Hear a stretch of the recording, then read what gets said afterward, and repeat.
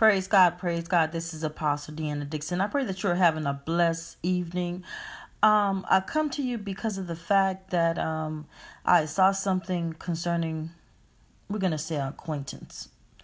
And long story short, it's like they throwing up Illuminati signs and, all this stuff. And I'm like, God, they just don't know. So I want to read this scripture because it's real.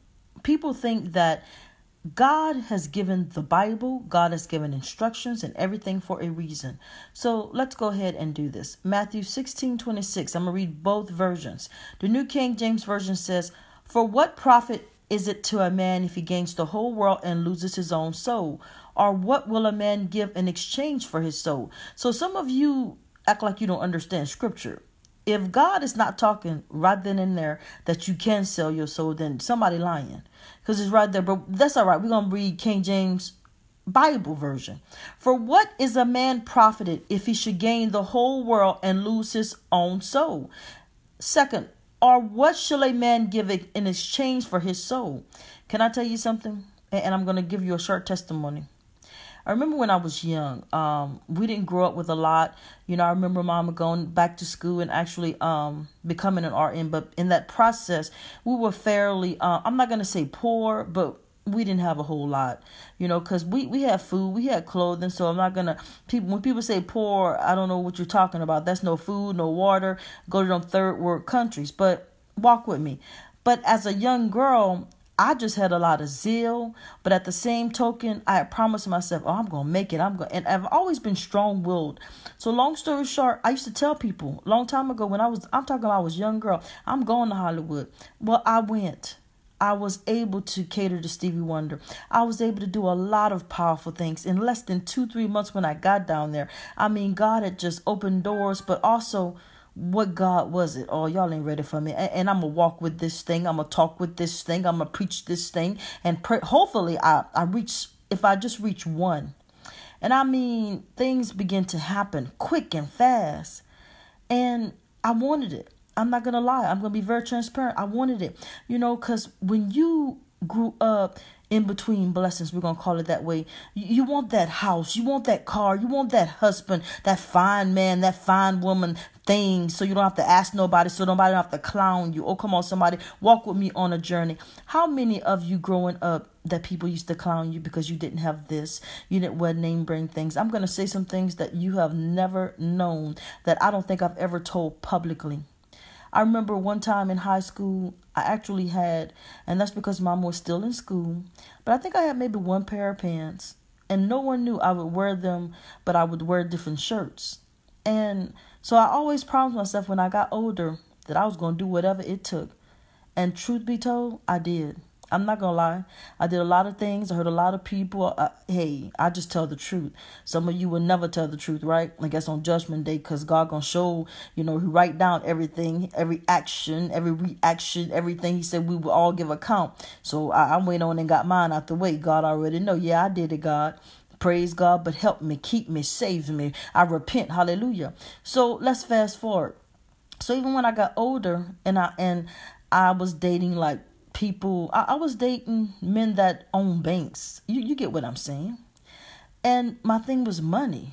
Everybody could tell you that back in the day, I mean, that's what I was about. Point blank, end of story.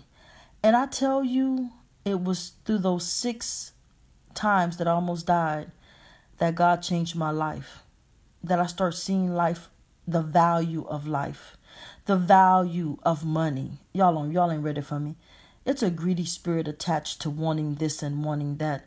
Because the Son of Man, I see why He didn't have a place to lay His head. He was trying to teach us something. He said, if you don't even have a place to lay your head, thank God for food, thank God for clothing, thank God for friends, thank God for grace, thank God for mercy. But the world got people thinking, no, you need it all. And most of the time, just to be honest with you, when I had those things, I would throw parties. And I thought I had so many friends. I realized those people didn't like me. They liked I was a great entertainer. Oh, come on, somebody, hallelujah, y'all better walk with me. And we like that. Oh, you got it going on, girl. Your house is lit. I remember when I had my Mercedes, I brought it cash. I brought two cars cash, an Infiniti and Mercedes. And the lady, she said, oh, you rich. And I remember gloating as if I was, Oh, I remember all that. Walk with me. And I come to you today with a heavy heart because I see, I didn't know that I had the gift like this. I didn't know that God had called me like this. I didn't know that he was going to use me like this. But I couldn't understand why I went the route I went. And then afterwards, when I almost died, how he brought me back and he said, okay, this is who I called you to be. And that's because I'm supposed to testify and warn. Just be mindful and be thankful if you have whatever you have. But everybody's going after, you want to be the best. You want to do this. You want to do that. And you're selling your soul, your body, your respect, your morals. Come on, somebody, hallelujah, walk with me. That we can't even get to the young kids. Remember, I think we read about it, maybe 3-4 days ago, how this young boy walked in his mother's and father's room, the ex-pro football player, and shot him in cold blood and then flew to Cancun. Y'all don't understand what I'm saying? It's all about what you have and not who you have. It's all about what you can get and not what you, oh, come on, somebody, supposed to be thankful of. Hallelujah.